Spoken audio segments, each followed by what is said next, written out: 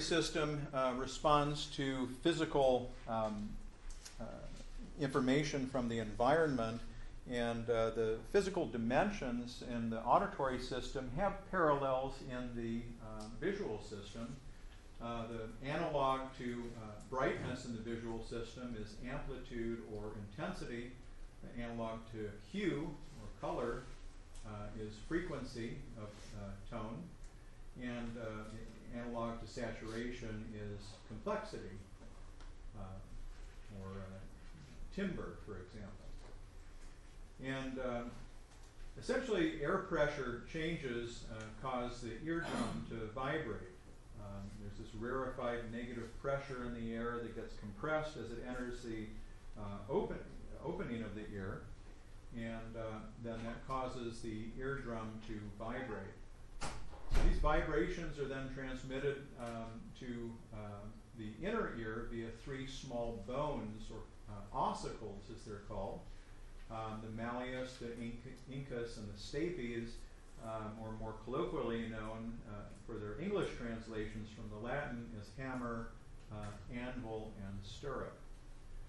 And the stirrup, one of the ossicles, acts on the fluid in the inner ear like a tiny piston, and it drives the fluid back and forth to the rhythm of the sound waves. And that the sound waves and those waves get processed through changes in the fluid within the cochlea. And then this is the cochlea, and with the vestibular organs kind of attached to it.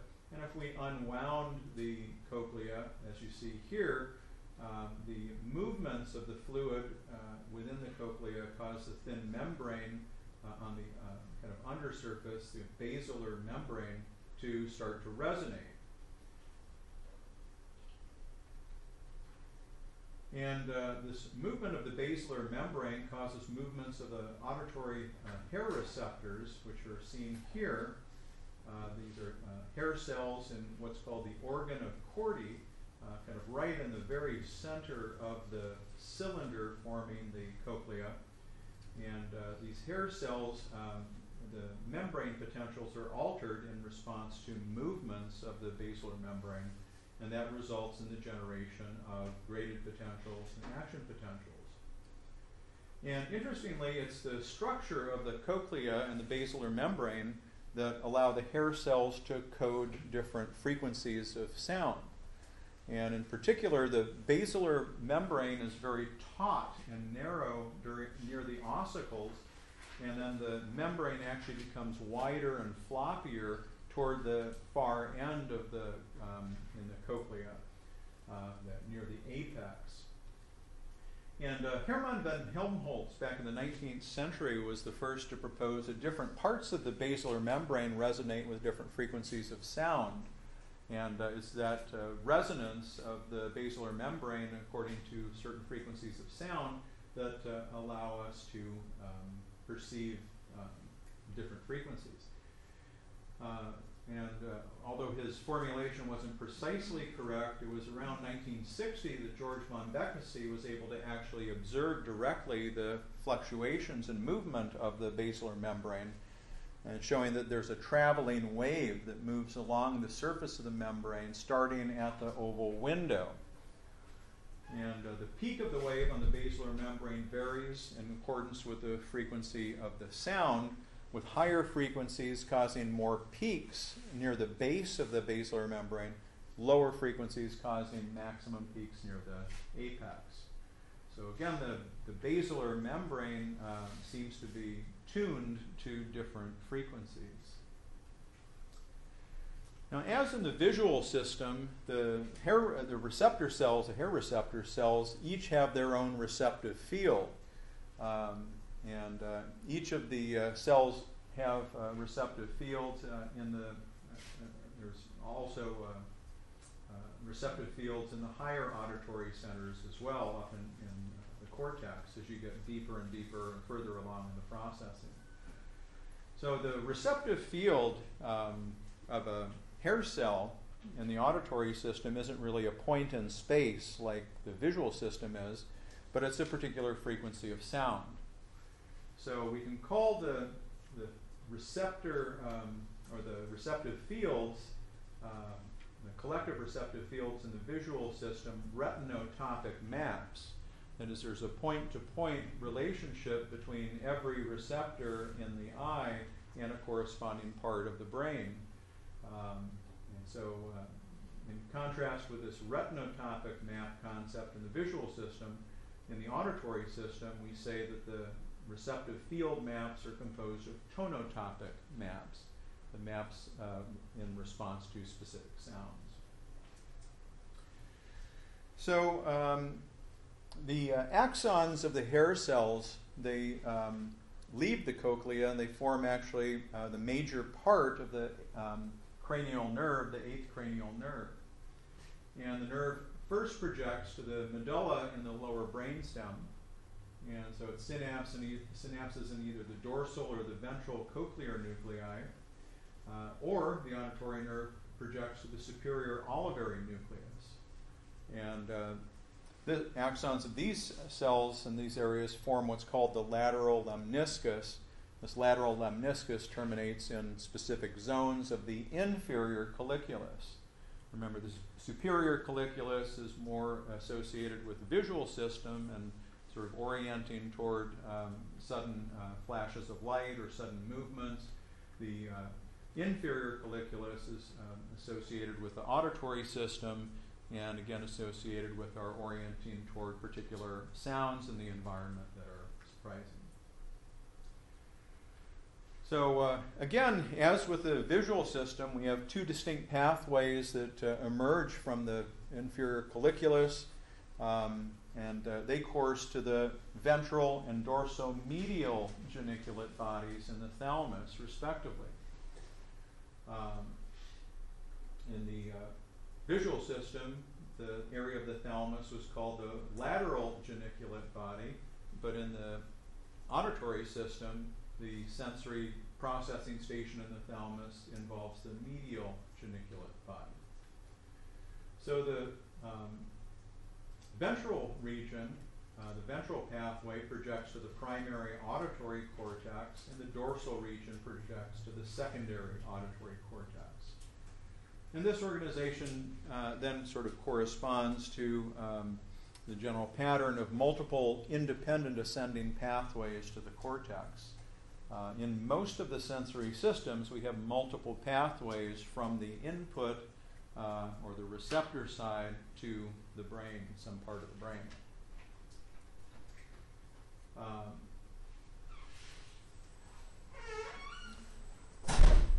And this is, again, another image of the auditory areas in the human.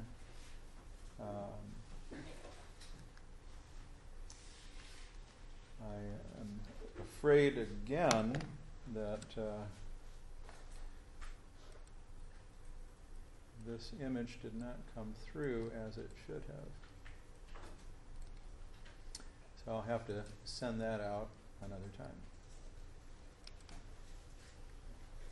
Not sure what's going on with that. Anyway, this is just another view of the organ of Corti right here with the hair cells in the basilar membrane that comprise the organ of Corti. And then we have the cross-section of the cochlea that has in this image been unwound. It looks like a snail shell. You have one on for either ear.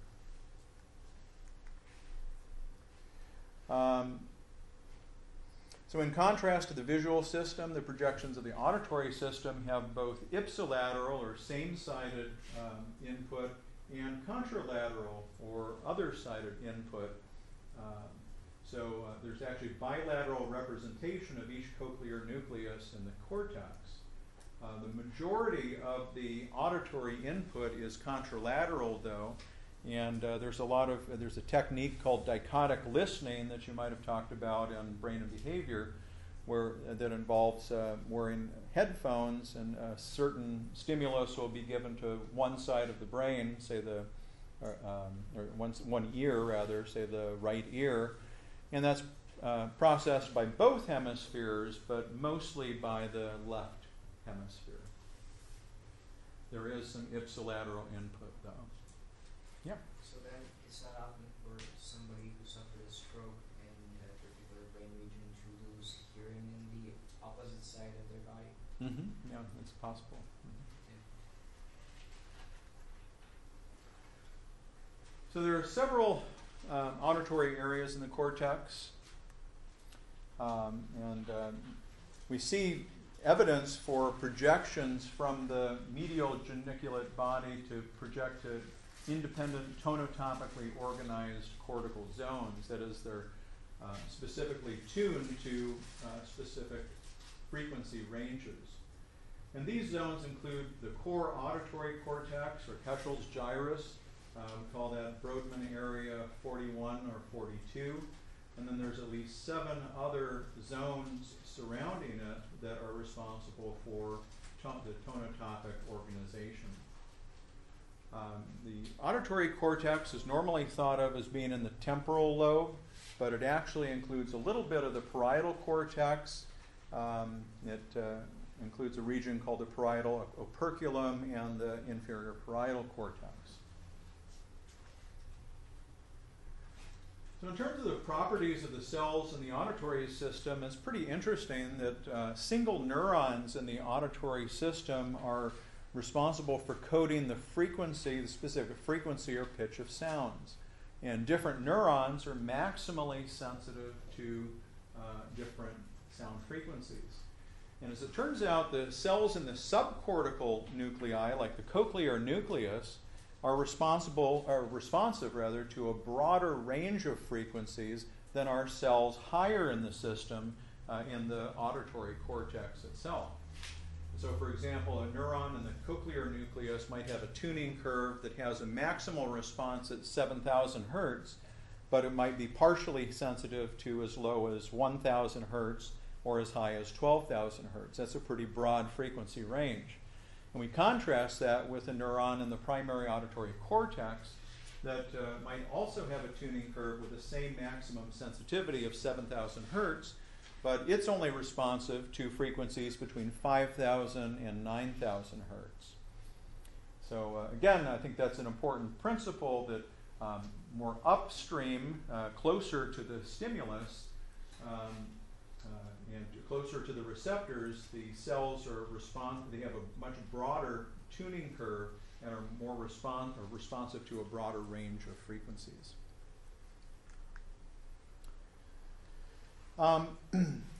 Briefly, the vestibular system is kind of integrated in the inner ear area, and we have these semicircular canals, as you see, that are sort of organized in a vertical and horizontal position, and the vestibular system itself tells the position of the body relative to gravity.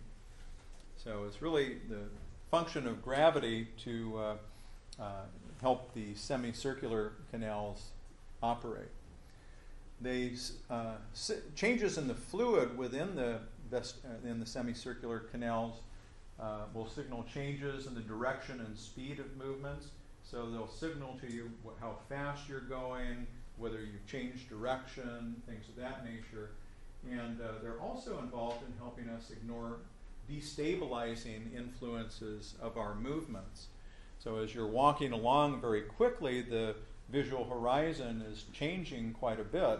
And so the vestibular system tells your visual system to not worry about it, that you don't pay as much attention to the changes in as you're walking along, or the movement up and down with each of your steps. They're almost imperceptible for most people, thanks to the vestibular system. Now, moving to the taste and the smell receptors, rather than physical energy like in the auditory and visual system, the stimuli for taste and smell are actually chemical. And there are specialized receptors that are in each of these two subsystems. For taste, the receptors are the taste buds on the tongue, and we perceive a particular taste from combination or the pattern of firing of those receptors in a particular population in response to a chemical stimulus. Interestingly, the thresholds for taste differ quite a bit. As we get older, we start to lose our taste buds, and so older people often have higher taste thresholds.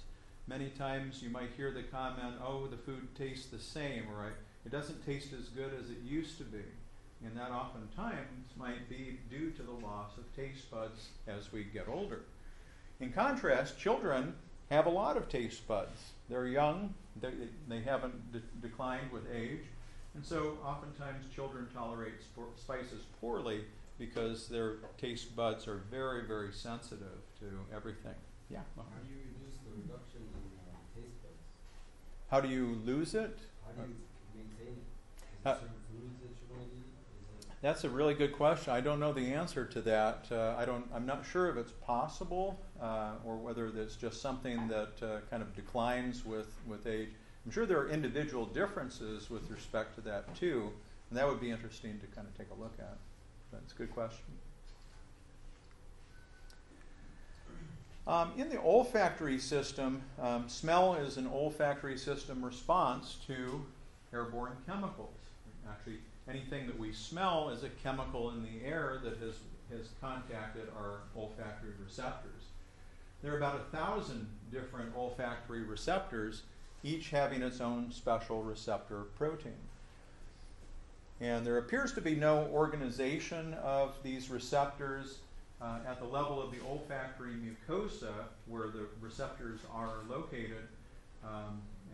All receptors having the same receptor protein, though, seem to project to the same area of olfactory cortex.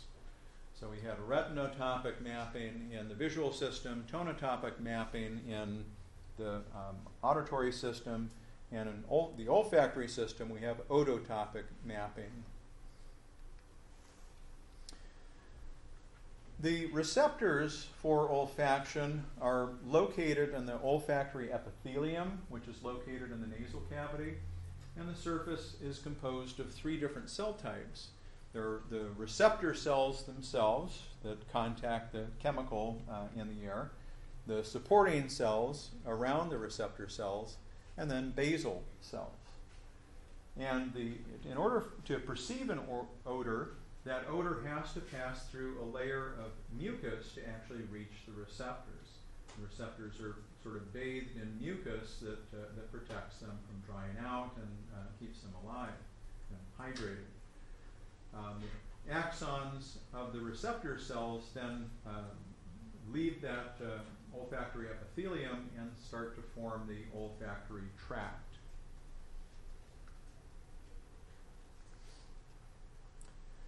The transduction of olfactory stimuli going from the chemical in the air to the actual neural stimulus, that transduction occurs in the olfactory receptors located in the olfactory mucosa. Projections to various parts of the limbic system are seen. So these receptors project into the limbic system, and that's responsible for the emotional perception of odorants. Certain odors will have oftentimes an emotional component associated with them. The scent of something very pleasant, the scent of a baby, for example, and again, is sort of the whole range of emotional types of content associated with various smells. There's also projections to the dorsomedial nucleus of the thalamus. We'll see that the dorsomedial nucleus of the thalamus plays a major role in memory. And so oftentimes scent can evoke a particular memory. And maybe through that pathway that scents are able to acquire their potential for evoking memory. And the dorsomedial nucleus of the thalamus then passes on the olfactory information to the orbitofrontal cortex, and so in the frontal lobe where the odor is consciously perceived.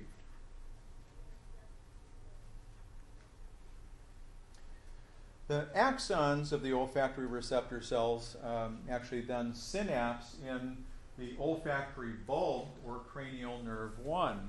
When we talked about the 12 cranial nerves, the olfactory nerve was the first cranial nerve, and that's responsible for our smell. It's made up of a number of layers. The fibers pass from the olfactory bulb to the piriform cortex, and then from the piriform cortex we have one pathway that goes to the central part of the dorsomedial nucleus of the thalamus and onto the orbital-frontal cortex, like I just mentioned. And the second pathway goes from the piriform cortex to the lateral hypothalamus and to the orbital-frontal cortex. So it's another alternative pathway to get to the orbital-frontal cortex. And I have no explanation for why these pathways aren't showing up. The gustatory system operates in tandem with smell, and the gustatory receptors are called taste buds. We used to think we only had 4 senses. I remember growing up we only had 4 senses, and amazingly we have a 5th sense, or a taste sense. It's called umami or glutamate. It's that savory type of flavor. They're actually receptors for umami, in addition to sweet, sour, bitter, and salty. But these perceptions don't match up nicely with 4 simple or 5 simple gustatory receptors. Many flavors that we can experience can't seem to be recreated by combinations of these primary flavors. Raises a question of whether there might be other receptors that we haven't discovered yet that might be responsible for those alternative flavors, or whether there's some other explanation for that. Some flavors seem to activate taste neurons by altering the neural activity by changing the activity of ion channels rather than directly through receptors themselves. So by actually modulating an ion channel itself, for example, the salt sense could affect a chloride channel. By changing the activity of those ion channels, it could result in a different perception of that taste. So gustation, or taste, is related to eating foods and drinking liquids, and molecules in the food dissolve in the saliva of the mouth, and then they activate contact and activate one of the 5 receptor types. Interestingly, each receptor type provides some information about a food, and that suggests some sort of evolutionary or biological significance or importance to our ability to taste have different sensitivity to different tastes. So a sweet sensation is associated with foods that are more or less safe.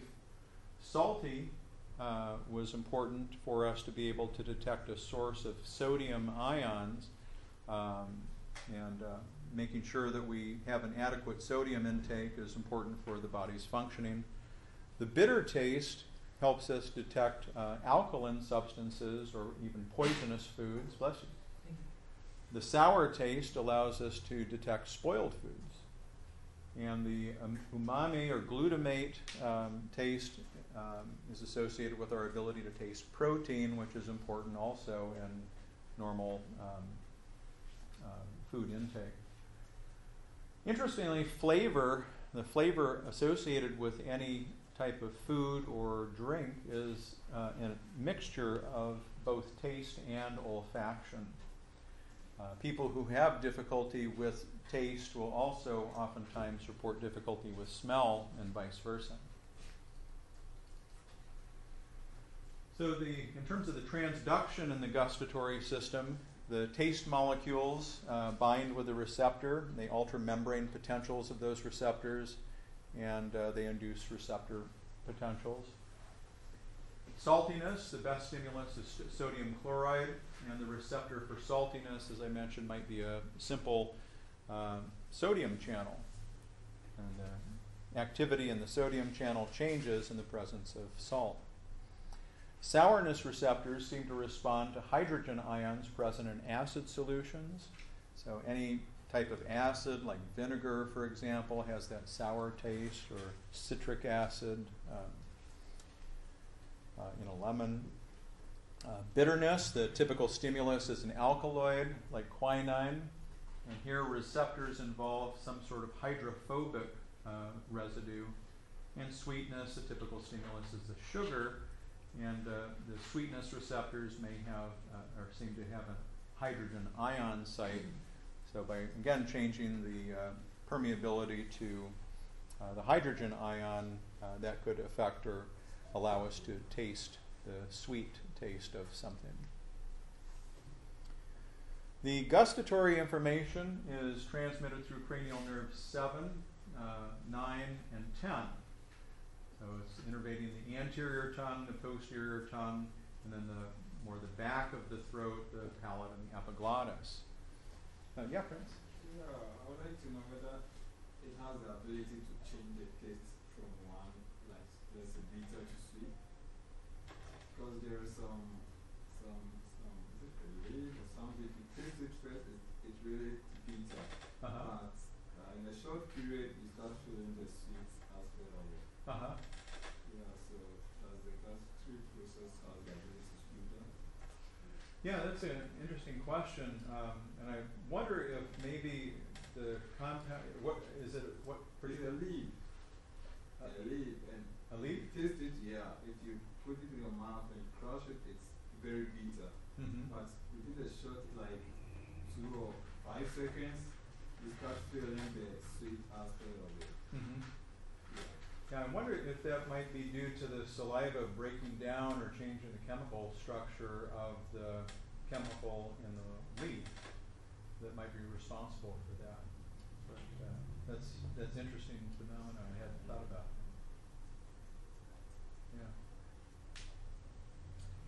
Yeah. So, in terms of the gustatory pathway, that information, as I mentioned, is transmitted first through 3 different cranial nerves, and then there's the one relay station in the taste pathway that is the nucleus of the solitary tract in the medulla. So it's more in the brain stem first, and that taste information is transmitted to the primary gustatory cortex in the telencephalon, as well as to the amygdala and to the hypothalamus. The taste information, again, seems to be associated with the amygdala for producing amygdala. When we think of amygdala, we often think of fear. And when we talk about emotion, we'll be talking a lot about the amygdala. And so fear is important. It helps us to taste. If we taste something that's bad for us, we then have to remember not to taste that again. It helps us to avoid that compound in the future. The hypothalamus is very important in feeding behavior. When we talk about ingestive behavior, we'll see that the hypothalamus is one of the major players involved in feeding.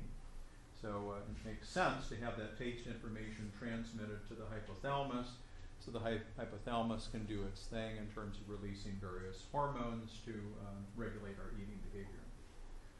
Recordings from the chorda tympani, or the 7th cranial nerve, indicate that taste fibers respond to more than one taste quality as well as to temperature.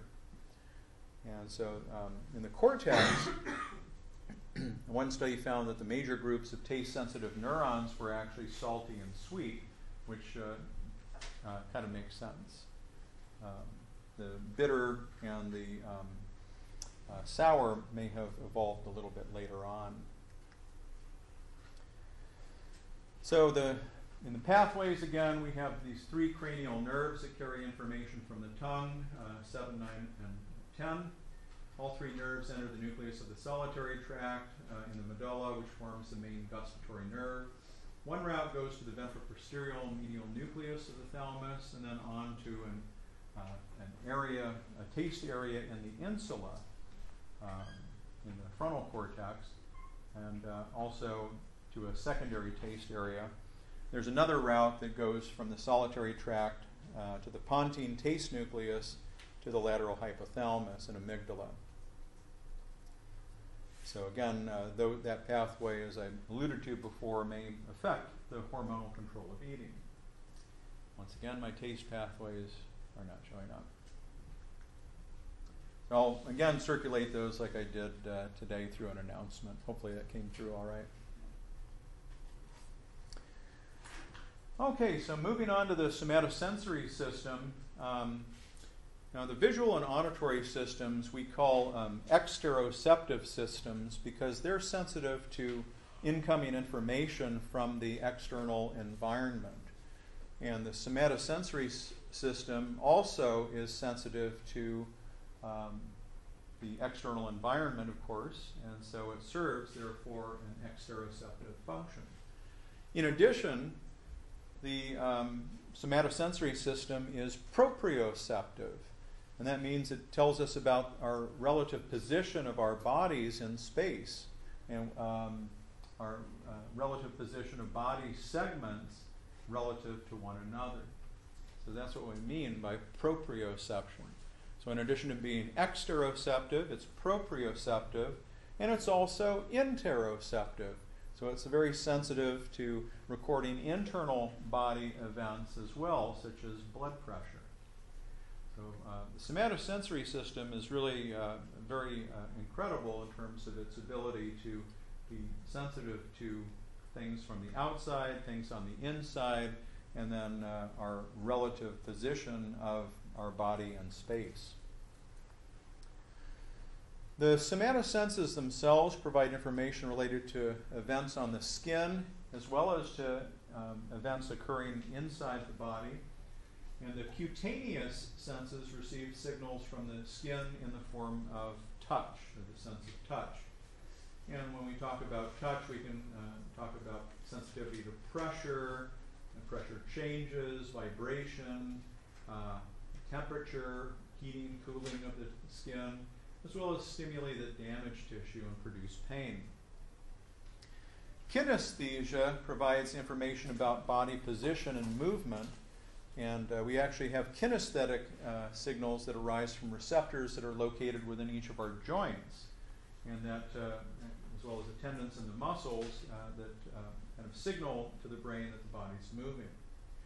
And then we have organic senses that provide information about the status of internal organs and changes in blood pressure and things of that nature.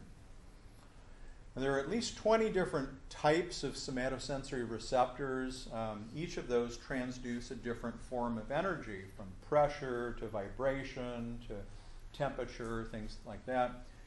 And the receptor surface of the somatosensory system is larger than any of the other sensory systems, obviously, because there's receptors in all body tissues, except, amazingly, the brain itself. The brain has no somatosensory receptors.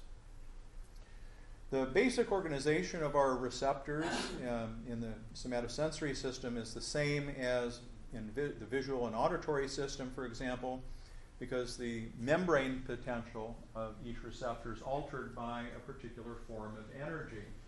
In this case, thermal for temperature, or mechanical type of energy for touch. And each of these receptors in the somatosensory system also has its own receptive field. It responds to a particular part of the body. It's an area of the body tissue, the receptive field for each receptor. So in the spinal cord, this is a diagram of the spinal cord, and it's important to point out the gray matter is located in the sort of internal part here. Forms looks like a butterfly. That's the gray matter. That contains neuronal cell bodies and synapses, just like the gray matter of the brain. But instead of being on the outside, like in the brain, in the spinal cord, the gray matter is on the inside. And it's surrounded by white matter, which contain the ascending and descending fiber pathways the ascending fiber pathways bringing the sensory information to the brain, the descending fiber pathways carrying out the efferent or the motor pathways to execute movements. And here we have certain tracts within the spinal cord, and the spinal thalamic tract, as we'll see, is sensitive to, it's the tract that carries pain and temperature information to the brain, and the spinocerebellar tract carries proprioceptive information to the brain. And we have these two things that are called the fasciculus gracilis and the fasciculus cuneatus. We just call those the posterior columns, or the dorsal columns.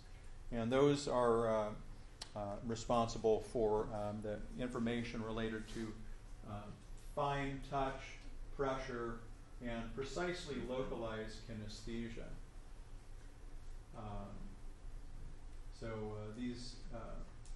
These are the dorsal columns here, or posterior columns, and they carry the information incoming from a particular sensory receptor up the spinal cord, then to the thalamus, and then to Brodmann area 3B and 1.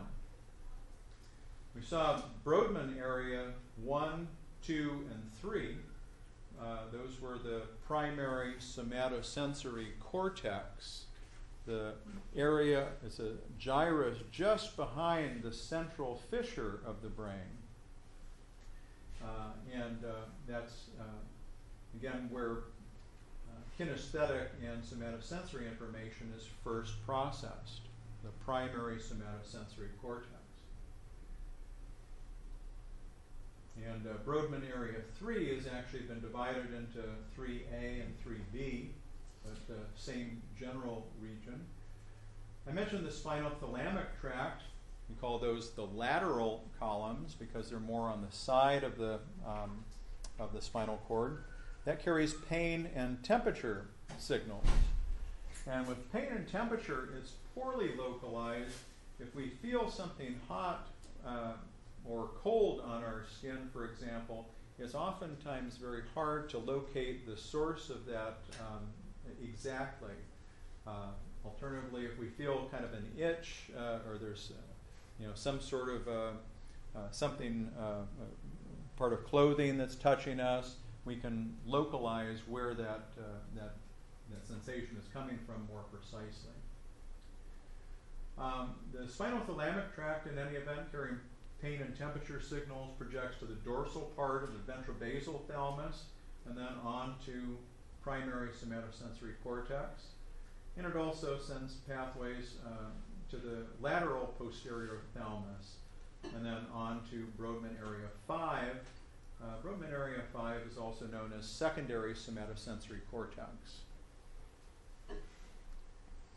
Just kind of in the same realm as Luria's organization of the brain, we have the primary sensory cortex that processes the incoming information from the thalamus, and then we have the secondary or association cortex that does more of the higher order sensory processing or multimodal processing of information.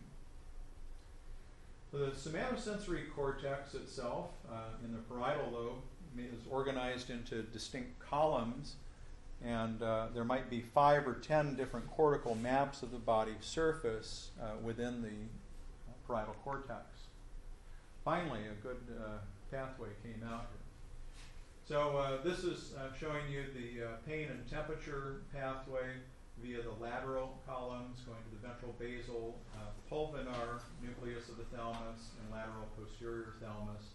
These are all nuclei within the thalamus, and they project onto primary somatosensory cortex, Brodmann area 1, 2, and 3, as well as secondary cortex 5 and S2.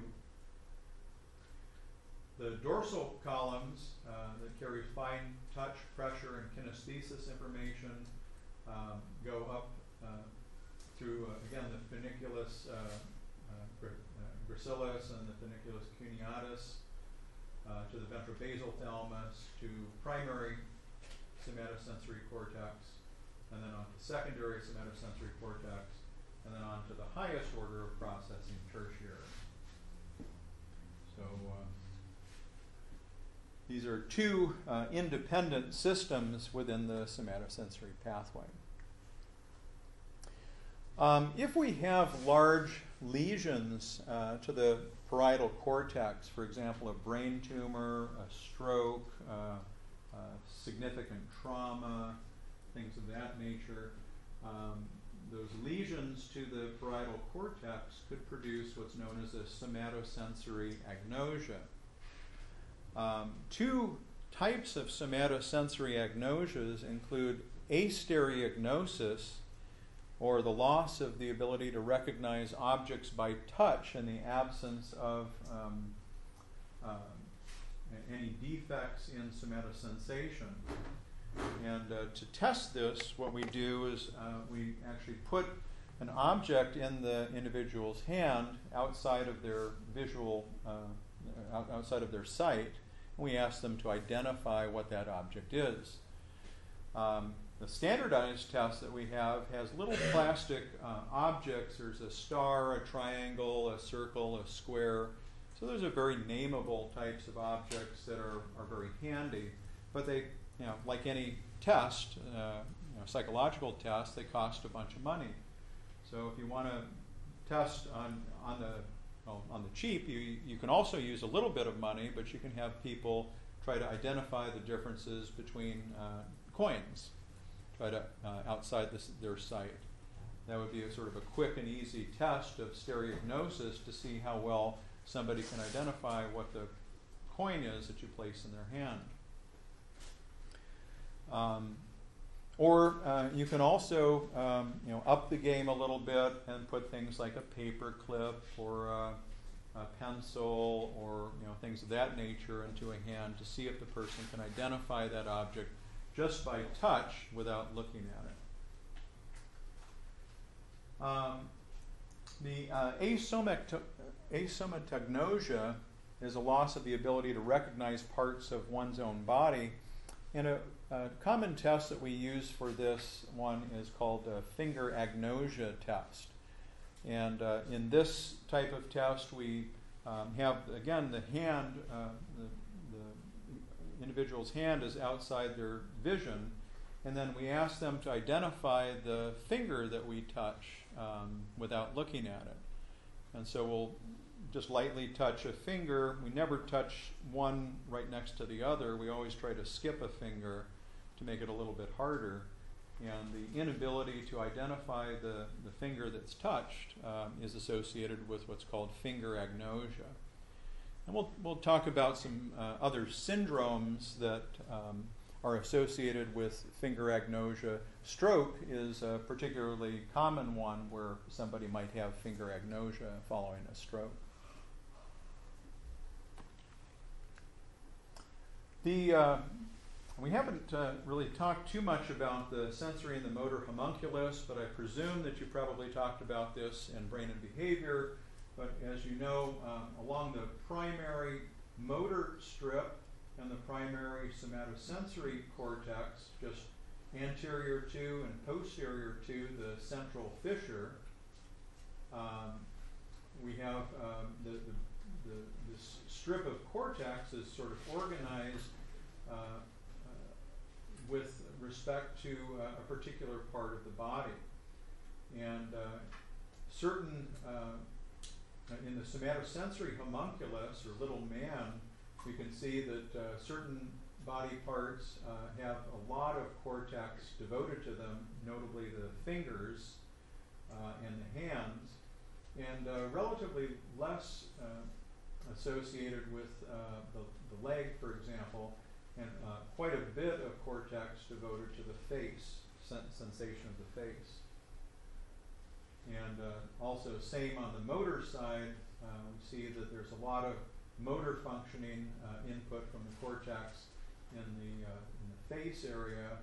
The leg seems to have quite a large representation, not as much sensory input though. But I think it's kind of interesting and important to keep in mind the more ventral portions of the brain are associated with more toward the top of the body, oftentimes, and as you kind of curve around into the between the two hemispheres, you have more of the lower parts of the body. So this is a very simple diagram of the pathways, the two major somatosensory pathways that we talked about, as well as a third, the spinocerebellar tract. The spinothalamic tract associated with pain and temperature is depicted here. And what's interesting is that the fibers cross over very low in the spinal cord, and then they ascend up on the contralateral side of where the stimulus occurred. For proprioception, stereognosis, light touch, for example, we have the posterior columns that we talked about, and that actually goes up the spinal cord along the same side of where the stimulus was, and it crosses at the point where the spinal cord meets the medulla. Crosses over there much higher, and then goes on to the brain. And over here we have the unconscious proprioception that's mediated by the spinocerebellar tract. That actually doesn't cross over, that stays on the same side. So if there is a deficit in proprioception, for example, stereognosis, conscious proprioception, or pain and temperature, we can then use this idea to try to localize where, if there's a spinal cord injury, where that spinal cord injury might be and how it might affect their ability to process sensory information. So just a few words about pain. Pain serves a functional role for survival, and persons who lack pain are really at great risk. And there's a case study in your book that talks about such a person. Pain stimuli usually induce a species-typical escape and withdrawal response, and so pain is a motivational force that can activate a particular type of behavior. Pain generally involves tissue destruction induced by either thermal stimuli, mechanical force, or a lack of blood supply. Pain reception is poorly localized, as is temperature, because it's mediated through the spinothalamic tract. Finally, another important point about pain is that it involves an emotional component that can be used to magnify the magnitude of the pain reception, or pain perception.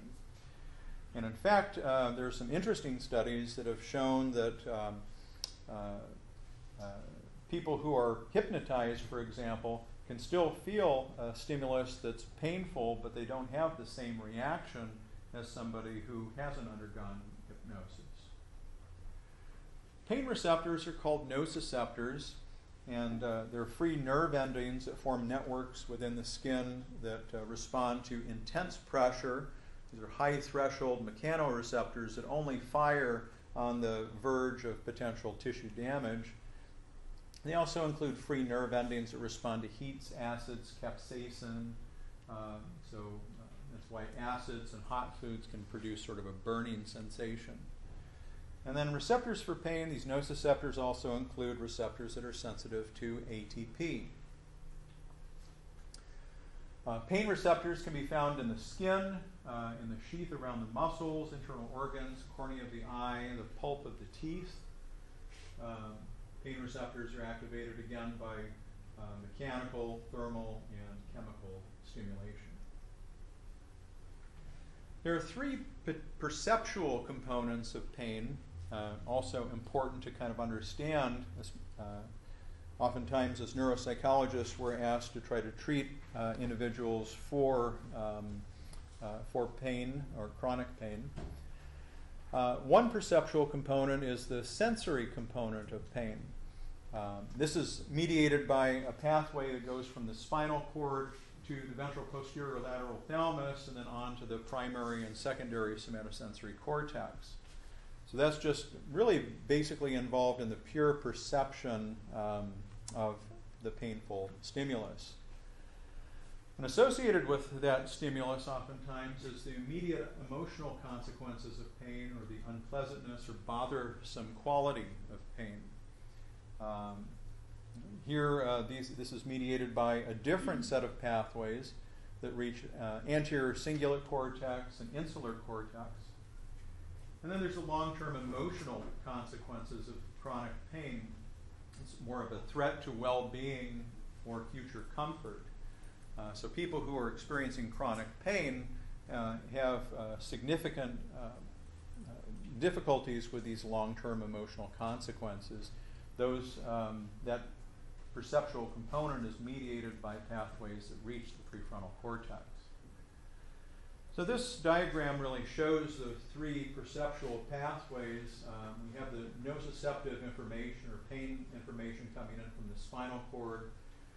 That goes into the dorsomedial and ventral posterior lateral thalamic nuclei. The ventral posterior thalamic nucleus sends information on primary somatosensory cortex and secondary somatosensory cortex for the more of the sensory component of pain. This pathway from the dorsomedial thalamic nucleus to anterior cingulate and prefrontal cortex associated more with unpleasantness, the unpleasantness dimension, and the activation of the prefrontal cortex long term is associated with those long-term emotional implications of pain. These are two very similar types of imaging studies that were described in your textbook. One study by Rainville and colleagues in 1997 was the one where they had individuals who put their arms in an ice water bath. And if you've ever done that, it actually can be extremely painful. Institutional review boards allow that type of research to go on because it rarely results in any kind of physical harm or long-term physical harm, even though it's very, very unpleasant. But as you can see, there's activity in the primary somatosensory cortex. So the incoming information is saying, hey, there's some pain going on here. And then there's activation of the anterior cingulate cortex, which is associated with the unpleasantness or bothersome quality of pain. That is, this is really irritating, I hate this. It's not chronic pain, so we don't see as much of the prefrontal cortex activated. This is an image of individuals who were hypnotized to not be bothered by the pain. They were hypnotized to say, oh, you'll feel this sensation, but you won't be bothered by it. And amazingly, they didn't show that activity in the anterior cingulate cortex like the first group, but they still show activation of the somatosensory cortex, suggesting that they're feeling something, but they're just not bothered by it. So very, very interesting. And Hoffbauer and colleagues did the opposite. They actually showed the opposite finding. They hypnotized people to feel more pain, and they were able to make the anterior cingulate light up in the presence of a relatively innocuous stimulus. So kind of two ends of the same spectrum, two very interesting functional imaging studies. Thomas? How long does it take for chronic pain to make it to like the frontal cortex? Oh, that's a good question. I think as these first two perceptual components are active for a period of time, I think chronically that can lead to another arousal of the, or additional arousal of the prefrontal cortex as people start to kind of look toward the future and say, oh, well, when is this pain going to go away? So I don't know if they have tie to a specific time frame, but I would say that with repetitive activation of a painful stimulus, that those prefrontal circuits would start to engage. I would imagine it probably wouldn't take too long, maybe a week or so, but I'm just sort of speculating. Yeah. All right, so we're going to turn to motor functioning.